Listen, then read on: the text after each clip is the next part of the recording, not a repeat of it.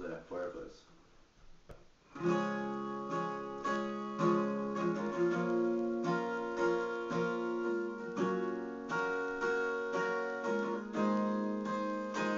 Well, in 1916, well, in our very streets, a dark and bloody time in our nation's history, and families torn apart, they were fighting on both sides.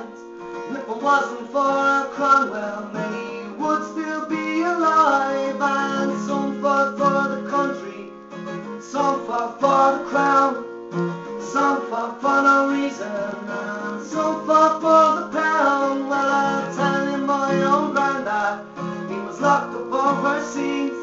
They asked him for his name, he said, geoghegan I.O.B. And they said, you boys are cowards, but your weapon is the bomb.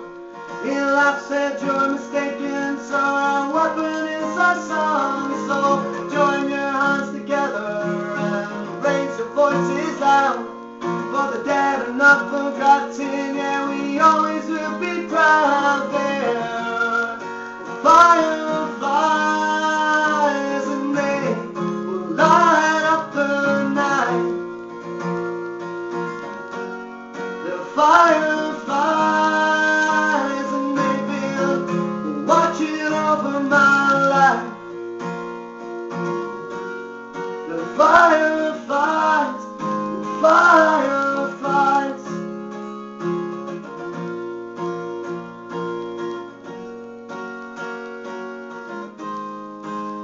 Well, and my nanny Kitty Gagan, the devoted wife to Jack, she kept the house in order till the day that he came back. And then my dad, he got his dinner and went off to Sunday Mass, giving thanks to Jesus that the Brits had spared his dad. And I will not forget their cousin, shot dead on the train tracks, tried to plant explosives so the Brits could not come back. And my nanny used to tell me that when someone fights and dies, their spirit leaves their body and turns into fireflies. And there's a secret place in Ireland that few have ever seen.